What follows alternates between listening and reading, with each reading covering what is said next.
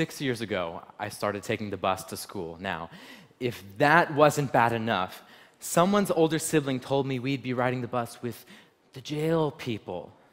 Images of large, muscle-bound men covered in tattoos entered my mind.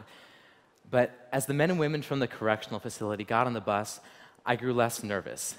They were just people. As the days went by, I found myself beginning conversations with them. One man told me about how he bought his first car. I talked about school. He told me to make good decisions in life. I'd been taught to view inmates as dangerous, people to stay away from. But after hearing their stories about the correctional facility and their lives, I realized how wrong I was. 2.2 million Americans are incarcerated within our prison system. The United States, the land of the free, incarcerates more men and women than any other nation on earth. A country with 5% of the world's people holds 25% of the world's prison population, and half of all inmates released end up back in prison. Schack, a former inmate, explained in his June TED Talk, the problem with the system is that it is designed to warehouse, not to rehabilitate or transform. The facts show that a system focusing on containment does not work. So the focus of our criminal justice system should be rehabilitation. Limited contact and controlled meeting environments found in prison put stress on personal relationships. Many inmates struggle to rebuild these relationships while attempting to find work with a criminal record. The mindset that is developed in prison isn't compatible with the outside world, and it makes it hard for many inmates to function. PICS, or post-incarceration syndrome, is a collection of symptoms present in many inmates and recently released prisoners. Symptoms of PICS include institutionalized personality traits such as learned helplessness in the face of authority and antisocial behavior, social sensory deprivation in the case of solitary confinement, post-traumatic stress disorder, and even substance abuse disorders caused by the usage of narcotics to manage the other symptoms of PICS. Substance abuse or violent action caused by the symptoms of PICS can lead to reincarceration, which worsens symptoms, which creates an endless cycle. This cycle affects entire populations, not just individuals. According to a 2008 IUC Journal of Social Work, it was explained that individuals living in areas with high crime rates are more likely to commit crime than those living in other neighborhoods.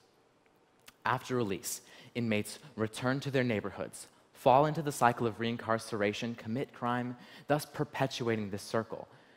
The innocents of these communities suffer from psychological trauma due to the constant threat of violence. In a recent study by the American Journal of Orthopsychiatry, it was discovered that you do not need direct experience of a crime to be hurt by it. When individuals of a community suffer fear for their safety on a daily basis, it can cause some individuals to suffer from post-traumatic stress disorder. According to a PBS documentary by Stacy Peralta, young children living in South Los Angeles are experiencing greater levels of post-traumatic stress disorder than children living in Baghdad, Iraq. I once told someone that my uncle is a teacher at the state penitentiary. They assumed that I meant he instructs guards in the use of pepper spray and a taser. They were surprised to find out that he provides education for inmates to make themselves more marketable for employment after release. Teaching inmates life skills not only keeps them mentally and physically healthy by allowing them to be productive, but also decreases the risk of reincarceration after release.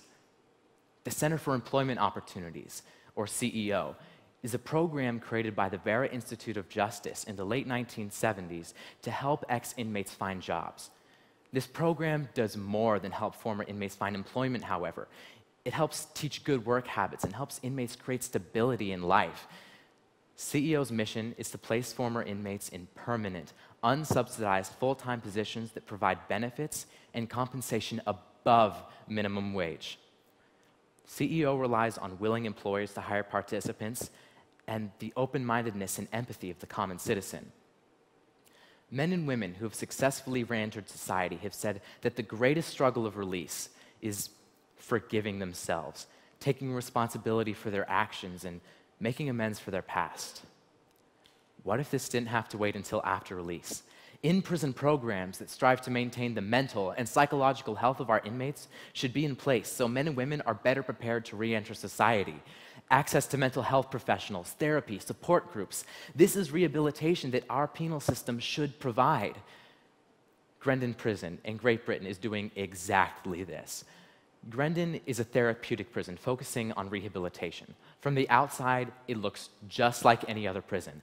But on the inside, there's less animosity between guards and inmates and a calmer atmosphere overall.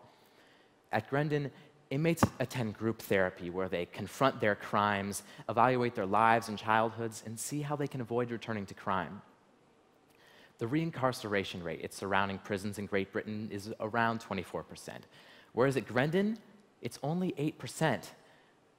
95% of inmates at Grendon have committed violent offenses, and 27% have committed sex offenses. Offenders in the United States are no different.